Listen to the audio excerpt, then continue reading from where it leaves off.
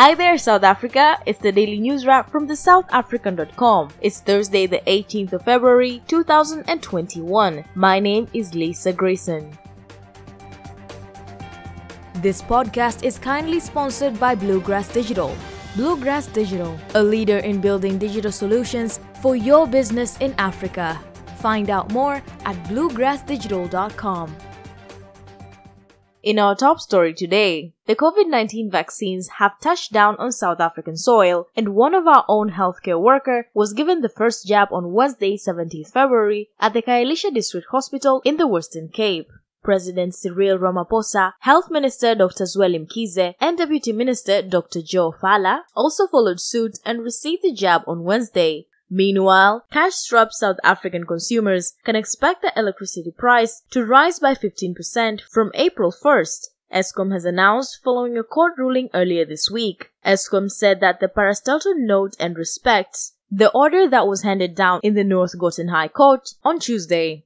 In other news, South African consumers are forking out more for household expenses as fuels and food prices soar according to statistics SA's latest data, which showed inflation rose to 3.2% in January. This was despite the impact of lower household incomes caused by the sluggish economy on the back of the COVID-19 lockdown. Statistics SA's latest data released recorded annual consumer price inflation, CPI, which is a rate at which goods and services increase in price, rose to 3.2% in January, up from 3.1% in December in 2020. In your sports today, Kaizer Chiefs succumbed to a 2-1 loss to AmaZulu in the league match that was played at FNB Stadium on Wednesday afternoon. The defeat left Amakosi in position 9 on the log, while Benny McCarthy's side moved up to 6th with 25 points from 17 matches. Meanwhile, the CAF Champions League match between Wydad Casablanca and Kaizer Chiefs is again in danger of either being cancelled or postponed.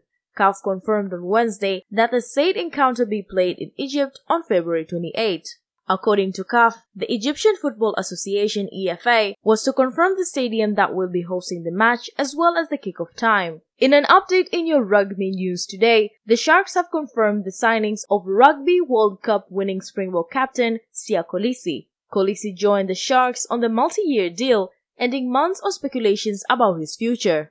In your weather today, Tropical Storm Gwambe follows hot on the heels of Eloise and is said to pass over Mozambique in the coming days. Eloise brought extreme weather conditions, heavy rains, and widespread flooding. Many areas in southern Africa are still recovering.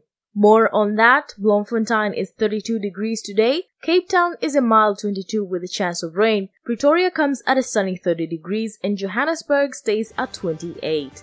And that's all the news you really need to know from the South African today. My name, Lisa Grayson. For more of these and other stories, please visit theSouthAfrican.com.